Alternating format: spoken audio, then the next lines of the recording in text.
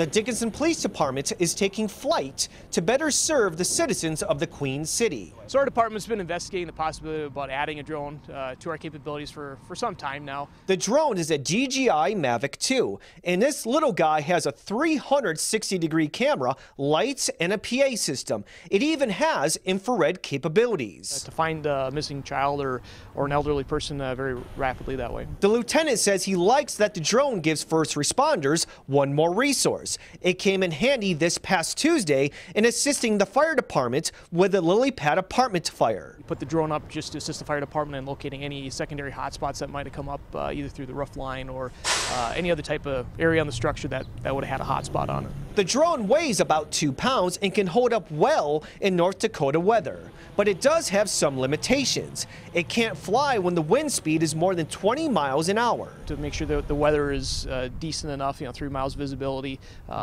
clear clouds, that sort of thing. Some citizens may be concerned that the police department's use of drone technology will infringe upon their privacy rights.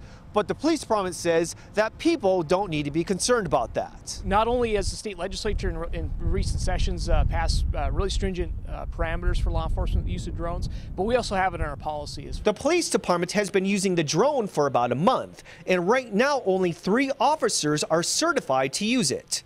But the plan going forward is to also get firefighters trained. If there's a law enforcement situation such as a SWAT situation, we'd have our firefighters fly the drone, and then whereas if there's a fire situation like we had the other day, law enforcement will be the drone operators in those. Steve Kirch, KX News.